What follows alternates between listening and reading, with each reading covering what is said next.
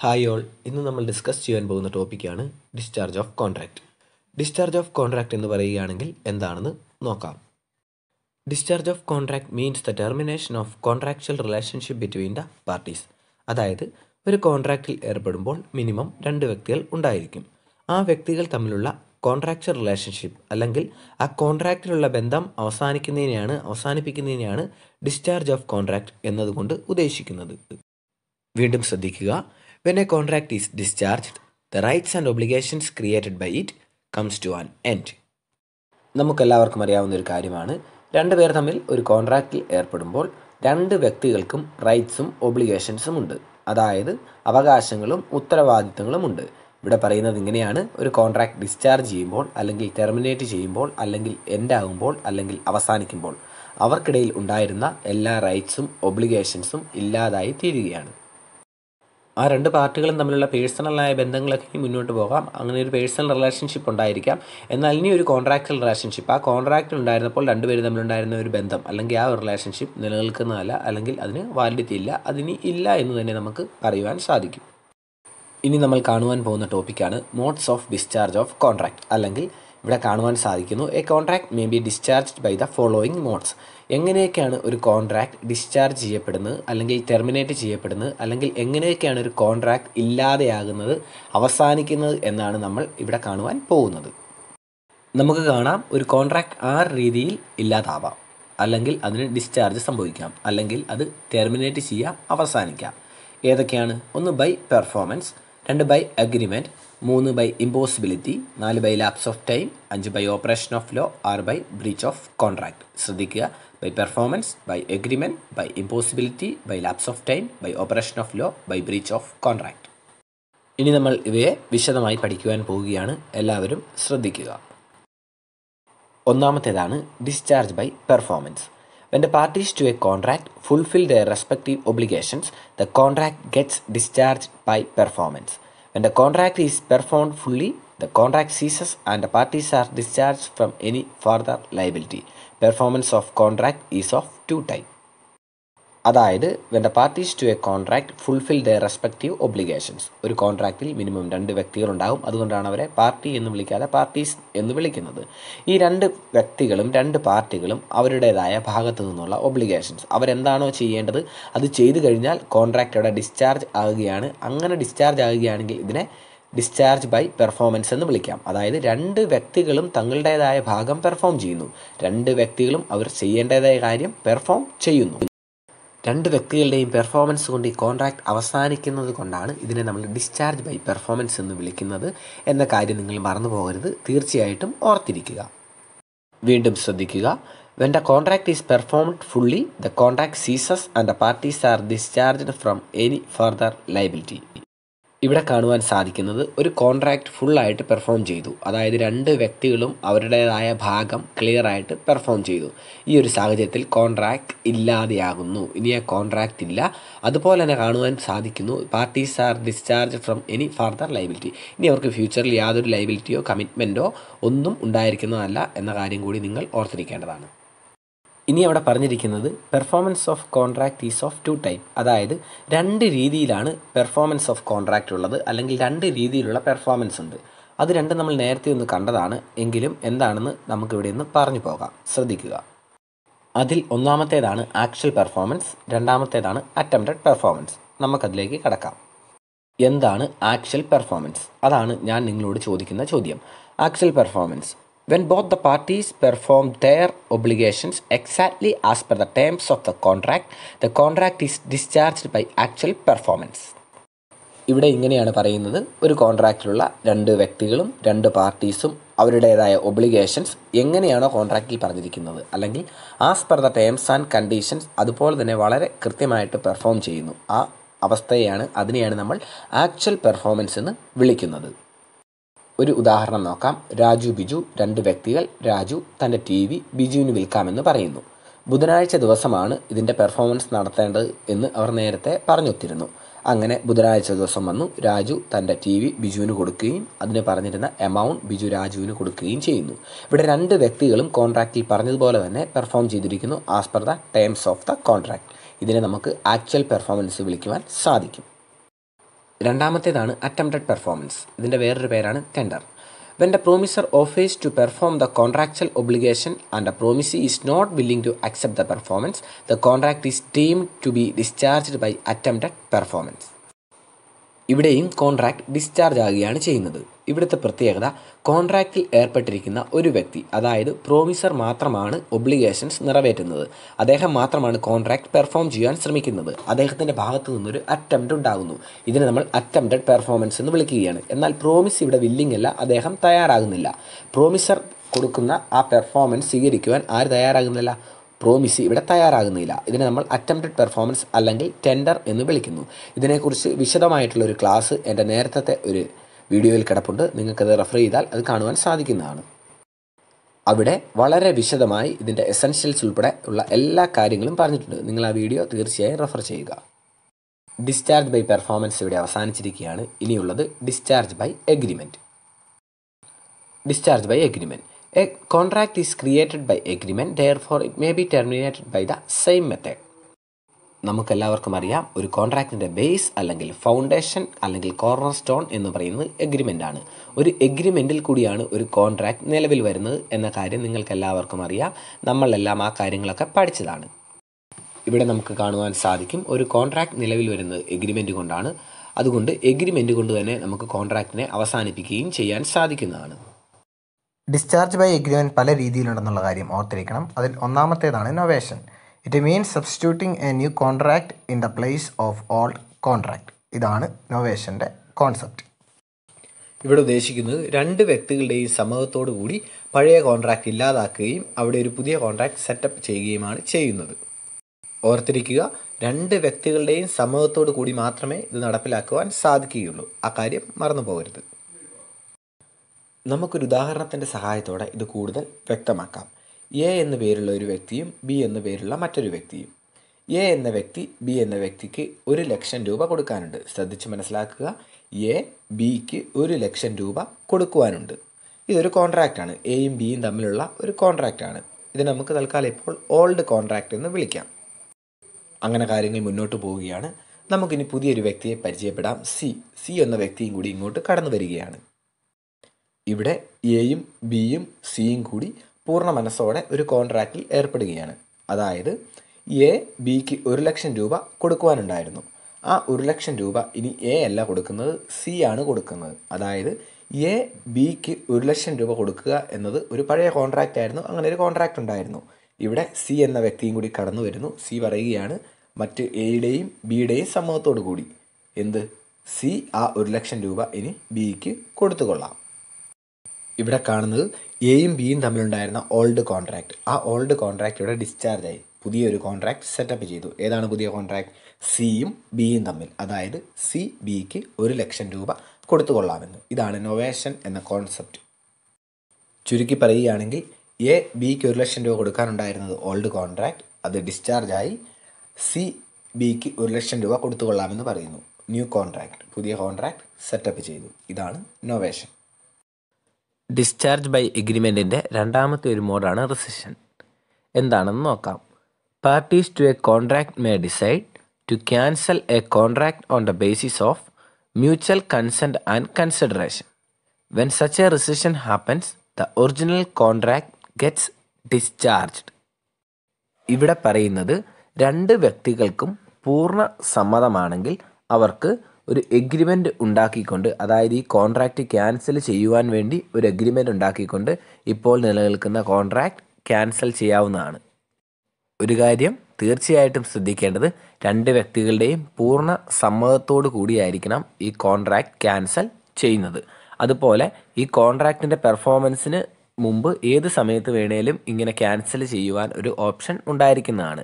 ഇങ്ങനെ റെസിഷൻ വഴി ക്യാൻസൽ ചെയ്ത് കഴിഞ്ഞാൽ പിന്നെ ഈ കോൺട്രാക്റ്റ് പെർഫോം ചെയ്യേണ്ട ആവശ്യം ഇല്ല. നമുക്ക് ഒരു ഉദാഹരണം നോക്കാം. ഇവിടെ രണ്ട് വ്യക്തികളാണുള്ളത്, എക്സ് എന്ന വ്യക്തിയും വൈ എന്ന വ്യക്തിയും.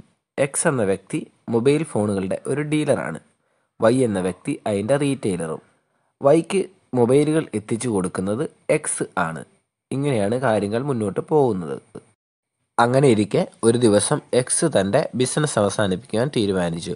അതായത് ഇനി മുതൽ മൊബൈൽ ഫോണുകൾ ആർക്കും സപ്ലൈ ചെയ്യേണ്ടെന്ന് അദ്ദേഹം തീരുമാനിക്കുകയാണ്. ഇക്കാര്യം അദ്ദേഹം വൈയെ അറിയിക്കുന്നു.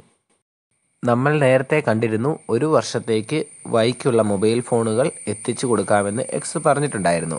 എന്നാൽ എക്സ് ഇക്കാര്യം വൈയോട് പറഞ്ഞപ്പോൾ രണ്ടുപേരും കൂടി ഒരു കോൺട്രാക്റ്റിൽ ഏർപ്പെടുന്നു. എന്താണ് ആ കോൺട്രാക്റ്റ്? അതായത് റിസിഷൻ. ഇനി മുതൽ വൈക്ക് എക്സ് മൊബൈൽ ഫോണുകൾ കൊടുക്കുകയില്ല. അവർ നേരത്തെ കൊടുക്കാമെന്ന് പറഞ്ഞ് സെറ്റപ്പ് ചെയ്തിരുന്ന കോൺട്രാക്റ്റ് രണ്ടുപേരും കൂടി പൂർണ്ണ സമ്മതത്തോടെ ക്യാൻസൽ ചെയ്യുന്നു. അങ്ങനെ രണ്ടുപേരും കൂടി കോൺട്രാക്റ്റ് പൂർണ്ണ സമ്മതത്തോടെ ക്യാൻസൽ ചെയ്തു കഴിഞ്ഞാൽ പിന്നീട് പഴയ കോൺട്രാക്റ്റ് നിലനിൽക്കുന്നതല്ല.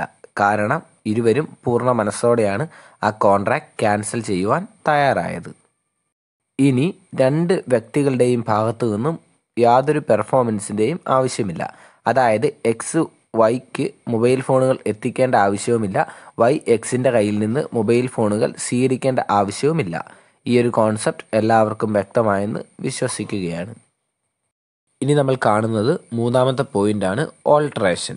എല്ലാവർക്കും അറിയാം ഓൾട്ടറേഷൻ എന്ന വേർഡിൻ്റെ മീനിങ്.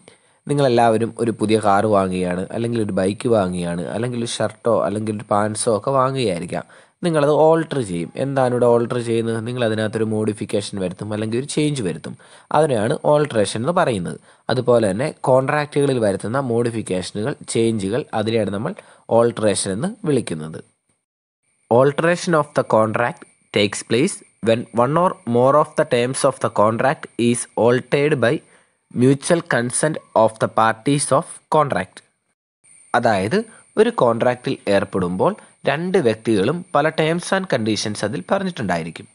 ഇനി രണ്ടു പേർക്കും സമ്മതമാണെങ്കിൽ പൂർണ്ണ സമ്മതത്തോടെ രണ്ടു പേർക്കും അതിലെ ടേംസും കണ്ടീഷൻസും ചേഞ്ച് ചെയ്യാവുന്നതാണ്. ഒരു കണ്ടീഷൻ മാത്രം ചേഞ്ച് ചെയ്യുവാനാണ് ഇരു വ്യക്തികളും ആഗ്രഹിക്കുന്നത് എങ്കിൽ അത് മാത്രം ചേഞ്ച് ചെയ്യുവാൻ സാധിക്കും. അല്ല, ഒന്നിൽ കൂടുതൽ കണ്ടീഷൻസ് ചേഞ്ച് ചെയ്യുവാൻ അവർ താല്പര്യപ്പെടുന്നു എങ്കിൽ അതും ചെയ്യുവാനുള്ള അവസരം ഉണ്ടായിരിക്കുന്നതാണ്. പക്ഷേ ഓർക്കേണ്ടത് ഒരു കാര്യം, രണ്ടു പേരുടെയും പൂർണ്ണ സമ്മതത്തോടു കൂടിയായിരിക്കണം ഈ ചേഞ്ചുകൾ വരുത്തേണ്ടത്. ഏറ്റവും സിമ്പിളായിട്ട് പറയുകയാണെങ്കിൽ ഓൾട്ടറേഷൻ എന്ന് പറഞ്ഞാൽ മോഡിഫിക്കേഷൻ എന്നാണ് അർത്ഥം. അതായത് കോൺട്രാക്റ്റിലെ ടേംസ് ആൻഡ് കണ്ടീഷൻസ് മോഡിഫൈ ചെയ്യുന്നു. നമുക്ക് ഒരു ഉദാഹരണം നോക്കാം. ബാബു എന്ന വ്യക്തി ഒരു സിമൻറ്റിൻ്റെ ഡീലറാണ്, അല്ലെങ്കിൽ അദ്ദേഹം സിമൻറ്റ് ബിസിനസ്സാണ് നടത്തുന്നത്. ആനന്ദ് എന്ന വ്യക്തി ബാബുവുമായി ഒരു കോൺട്രാക്റ്റിൽ ഏർപ്പെടുന്നു. കോൺട്രാക്റ്റ് ഇപ്രകാരമാണ്: ജൂൺ 15 100 ബാഗ് സിമൻറ്റ് ബാബു ആനന്ദിന് കൊടുക്കും. ഒരു ബാഗ് സിമൻറ്റിൻ്റെ വില 500 രൂപയാണ്. എന്നാൽ പിന്നീട് രണ്ടുപേരും കൂടി ചേർന്ന് ഈ കോൺട്രാക്റ്റിൽ ചെറിയൊരു മോഡിഫിക്കേഷൻ വരുത്തുന്നു. മോഡിഫിക്കേഷൻ ഇപ്രകാരമാണ്: ജൂൺ 15 എന്ന ഡേറ്റ് മാറ്റി ജൂൺ 25 എന്ന ഡേറ്റ് ആക്കുന്നു.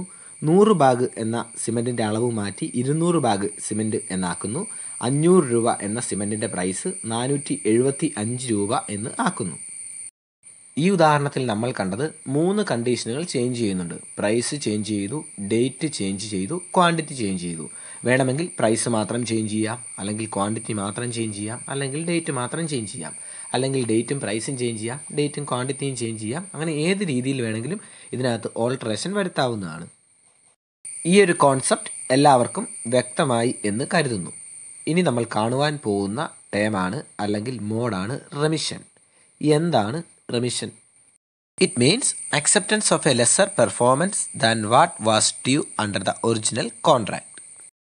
മറ്റൊരു രീതിയിൽ പറയുകയാണെങ്കിൽ acceptance of lesser some of money than what was actually due under A contract.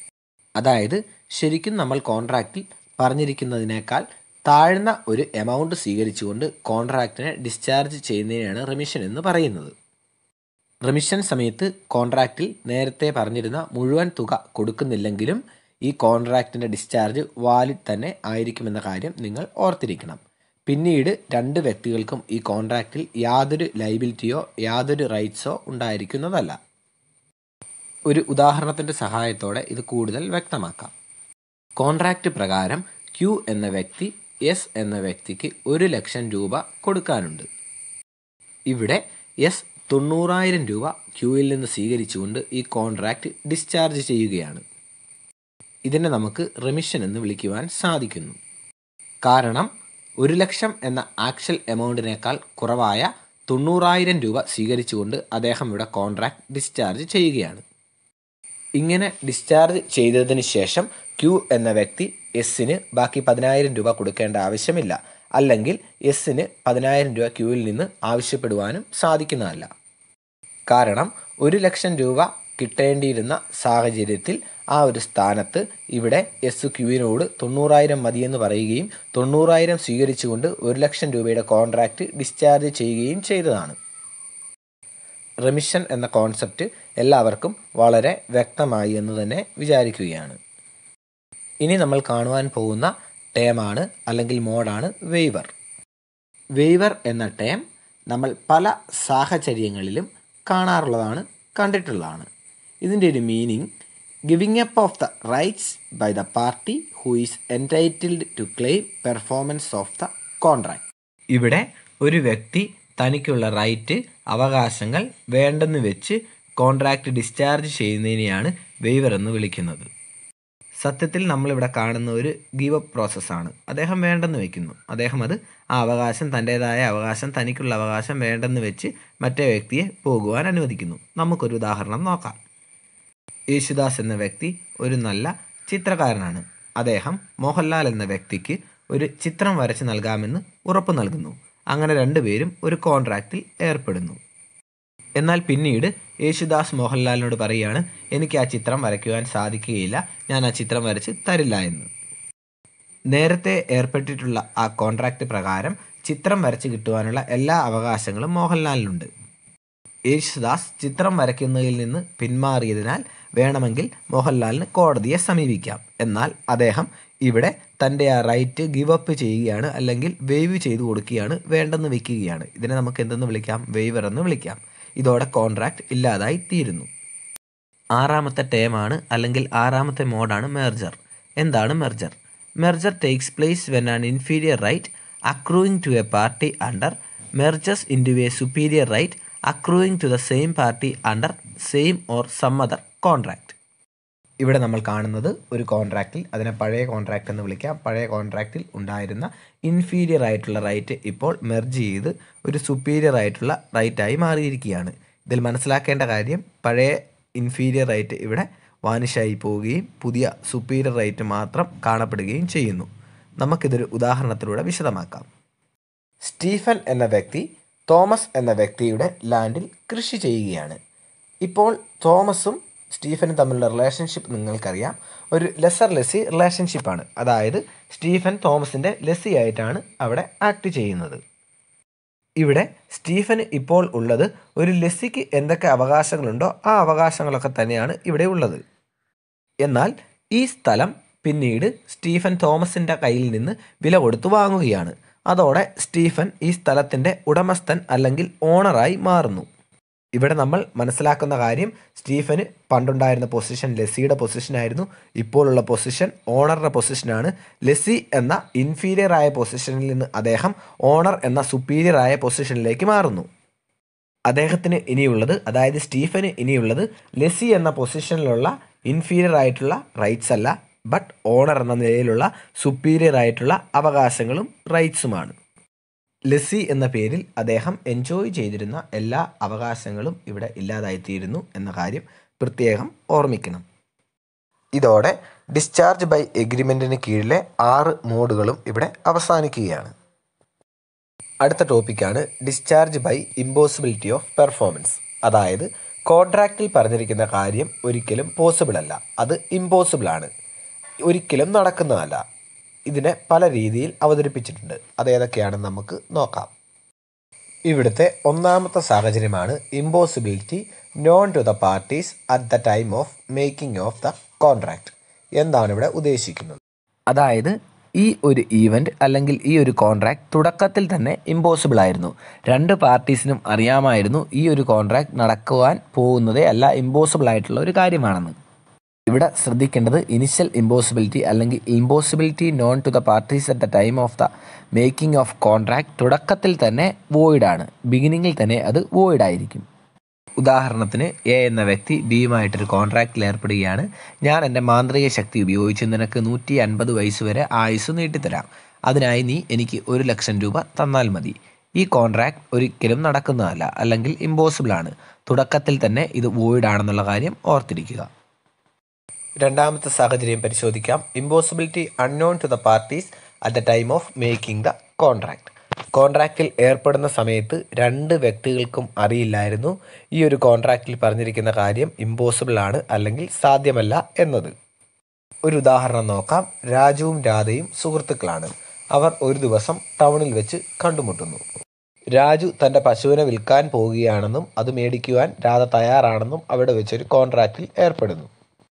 എന്നാൽ ഇവിടെ സംഭവിച്ച കാര്യം നിങ്ങൾ മനസ്സിലാക്കണം. നിർഭാഗ്യവശാൽ ഇവർ ഈ കോൺട്രാക്റ്റിൽ ഏർപ്പെടുന്ന സമയത്ത് പശു ഒരു കിണറ്റിൽ വീഴുകയും പശു മരണപ്പെടുകയും ചെയ്യുന്നു. ഈ കാര്യം രാജുവോ രാധയോ അറിഞ്ഞിരുന്നില്ല കോൺട്രാക്റ്റിൽ ഏർപ്പെടുന്ന സമയത്ത്. അതുകൊണ്ടാണ് ഇങ്ങനെ പറയുന്നത് impossibility unknown to the parties at the time of making the contract. രണ്ടുപേരും ടൗണിൽ വെച്ച് കണ്ടുമുട്ടിയപ്പോൾ കോൺട്രാക്റ്റിൽ ഏർപ്പെട്ടു. എന്നാൽ അതേസമയം പശു ജീവനോടെ ഇല്ലായിരുന്നു. ആ കാര്യം അവർക്ക് അറിയാൻ പാടില്ലായിരുന്നു. ഇവിടെ ഈ കോൺട്രാക്റ്റ് ടെർമിനേറ്റ് ചെയ്യപ്പെടുന്നു അല്ലെങ്കിൽ ഇമ്പോസിബിൾ ആയതുകൊണ്ട് ഡിസ്ചാർജ് ചെയ്യപ്പെടുന്നു എന്ന കാര്യം ഓർത്തിരിക്കുക. മൂന്നാമത്തെ സാഹചര്യമാണ് impossibility non to the promisor alone. അതായത് പ്രോമിസർക്ക് മാത്രം അറിയാവുന്നതാണ് ഇമ്പോസിബിലിറ്റിയെക്കുറിച്ച്. അദ്ദേഹത്തിനറിയാം ഈ കോൺട്രാക്റ്റ് ഒരിക്കലും പോസിബിൾ അല്ല, ഇമ്പോസിബിൾ ആണെന്ന്. ഈ സാഹചര്യത്തിൽ കോൺട്രാക്റ്റ് ഡിസ്ചാർജ് ചെയ്യപ്പെടുന്നു. അല്ലെങ്കിൽ നമുക്ക് പറയുവാൻ സാധിക്കും ഇത് തുടക്കത്തിൽ തന്നെ വോയിഡാണ്. ഉദാഹരണം പറയുകയാണെങ്കിൽ നേരത്തെ കണ്ട ഉദാഹരണം തന്നെ ഇവിടെയും ഉപയോഗിക്കാം. അദ്ദേഹത്തിന് അറിയാമായിരുന്നു അല്ലെങ്കിൽ രാജുവിനറിയാമായിരുന്നു ആ പശുവിൻ്റെ ജീവൻ നഷ്ടപ്പെട്ട കാര്യം. പ്രോമിസറായ രാജുവിനറിയാം പശുവിൻ്റെ ജീവൻ നഷ്ടപ്പെട്ടിരിക്കുന്നു. എന്നാൽ അതിനെ വിൽക്കാമെന്ന് രാധയുമായി കോൺട്രാക്റ്റിൽ ഏർപ്പെടുന്നു. ഈ ഒരു കോൺട്രാക്റ്റ് തുടക്കത്തിൽ തന്നെ വോയിഡാണ്. കാരണം ഇവിടെ ആ പശു ജീവനോടെ ഇല്ല. ജീവനോടെ ഇല്ലാത്ത പശുവിനെ വിൽക്കുവാനുള്ള കോൺട്രാക്റ്റ് ഒരിക്കലും പോസിബിൾ അല്ല. അല്ലെങ്കിൽ അവിടെ ഇമ്പോസിബിലിറ്റി മാത്രമാണ് ഉള്ളതെന്ന് നമുക്ക് 100% പറയുവാൻ സാധിക്കും. നാലാമത്തെ സാഹചര്യമാണ് impossibility which arises subsequent to the formation of the contract. അല്ലെങ്കിൽ ഇതിനെ സൂപ്പർവീനിങ് ഇമ്പോസിബിലിറ്റി എന്നും വിളിക്കുവാൻ സാധിക്കുന്നു. ഇവിടെ നമുക്ക് രാജുവിൻ്റെയും രാധയുടെയും ഉദാഹരണം നോക്കാം. രാജുവും രാധയും പഴയ സുഹൃത്തുക്കളാണ്. ഇരുവരും ഒരു ദിവസം ടൗണിൽ വെച്ച് കണ്ടുമുട്ടുന്നു.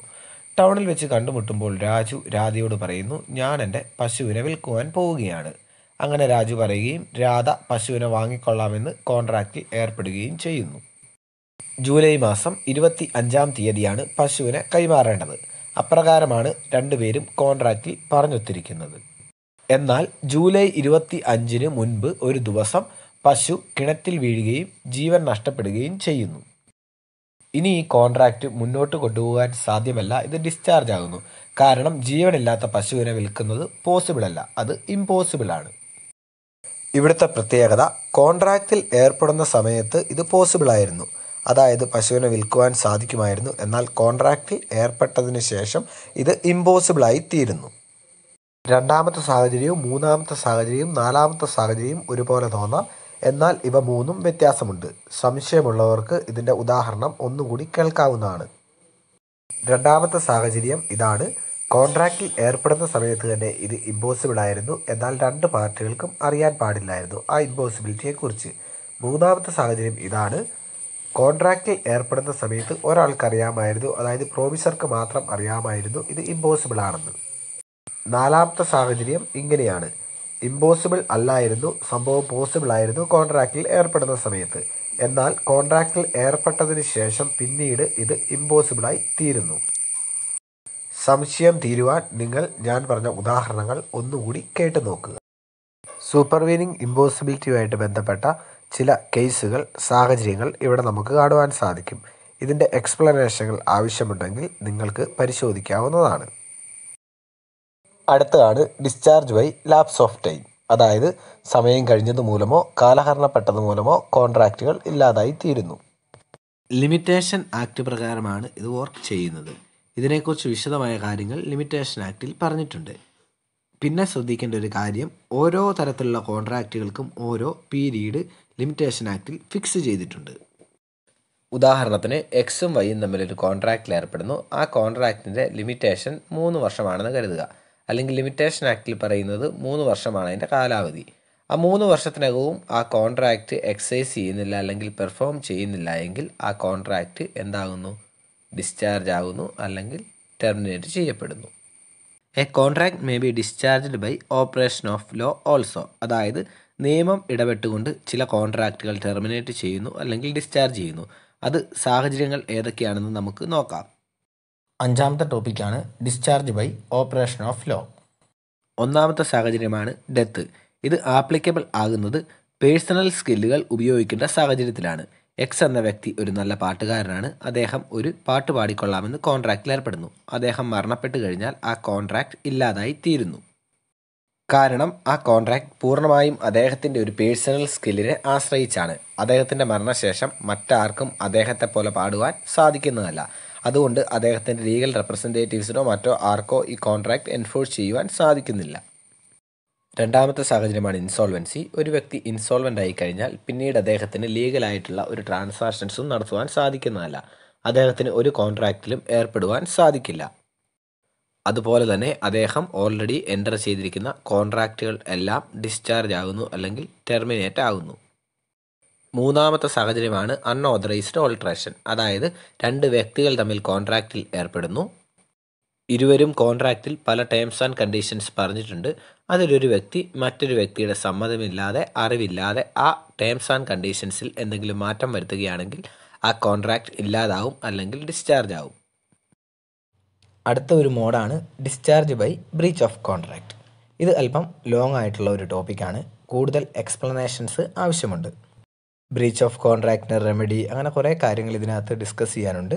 അതുകൊണ്ട് ഇത് എൻ്റെ അടുത്ത വീഡിയോയിൽ നമ്മൾ ഡിസ്കസ് ചെയ്യുന്നതാണ്. ബ്രീച്ച് ഓഫ് കോൺട്രാക്റ്റിനെ കുറിച്ചുള്ള എല്ലാ എക്സ്പ്ലനേഷനും ഉൾപ്പെടുത്തിയിട്ടുള്ള അടുത്ത വീഡിയോ ഉടൻ തന്നെ പബ്ലിഷ് ചെയ്യുന്നതായിരിക്കും. ഒരു കോൺട്രാക്റ്റ് ഡിസ്ചാർജ് ചെയ്യുന്ന പല മോഡ്സ് ആയിരുന്നു നമ്മൾ ഡിസ്കസ് ചെയ്തിരുന്നത്. നമുക്കൊന്നുകൂടി അത് പോയിൻ്റ് ഔട്ട് ചെയ്യാം. By performance, by agreement, by impossibility, by lapse of time, by operation of law, by breach of contract.